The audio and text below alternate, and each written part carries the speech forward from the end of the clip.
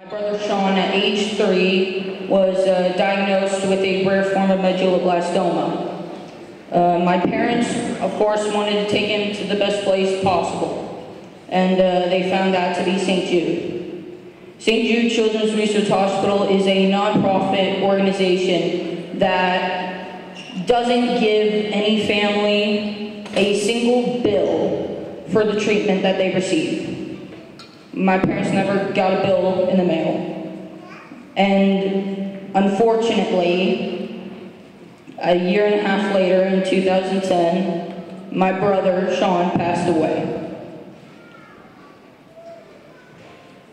I'm asking all of you to please come to the Walk-a-thon on January 31st, Sunday, so that more kids won't have to have, and families won't have to have, a story like mine. It would mean so much to me if you could come support.